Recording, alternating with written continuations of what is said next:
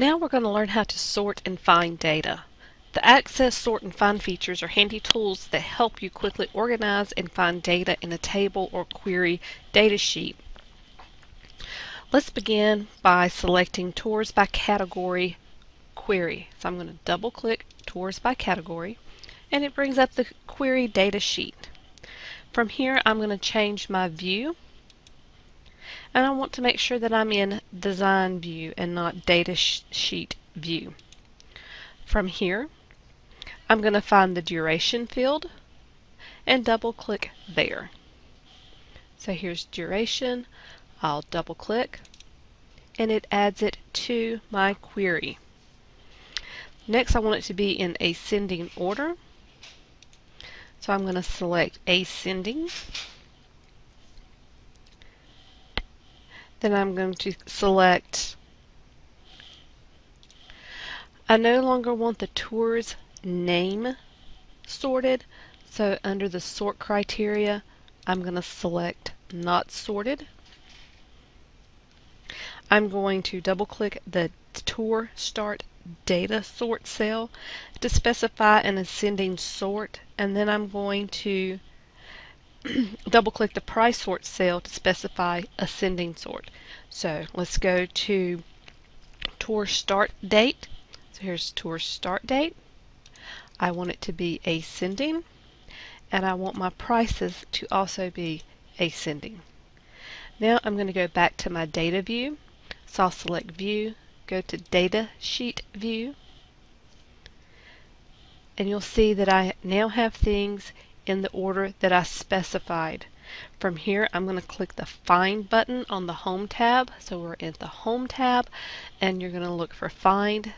That is this button here, or you can do Control F. I'm going to type in sightseeing. So sightseeing. And I'm going to tell it to find and replace. So I'm going to click replace. Now it brings me the option that allows me to replace it with something. So I'm going to replace sightseeing with culture. So type culture. And I want it to replace all. So I say replace all. It reminds me that I won't be able to undo this. I'm going to say yes. And it went through and it replaces all the options. I'm going to click cancel to close my sort. Next I'm going to right click the Tours by Category Data Sheet tab, close it. If it asks me to save it, I'll select yes to save my data sheet.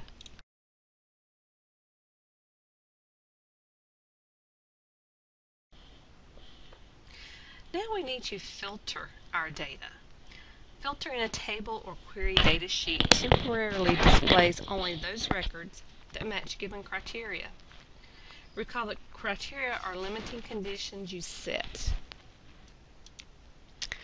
An example of filtering our data, let's look back at our data sheet that we've been working on. Let's say, for example, you might want to show only tours in the state of California, or only tours with a duration of 14 days. Although your filters provide a quick and easy way to display a temporary subset of records in the current database, they are not as powerful or as flexible as the queries. They're just to look at, basically.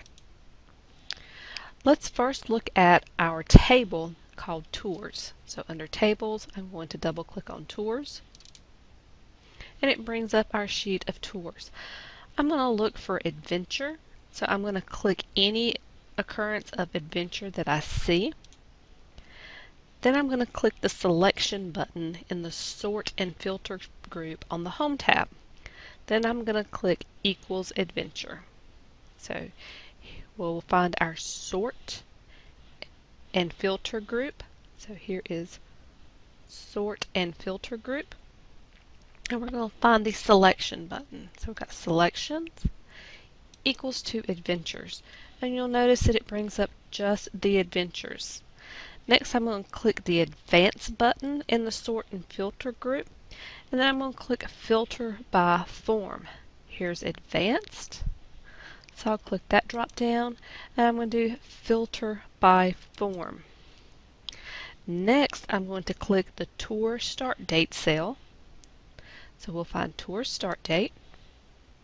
And I'm going to type in 7 slash the asterisk, which is a wildcard, slash 2014. Then I'm going to click the toggle filter button in the sort and filter group.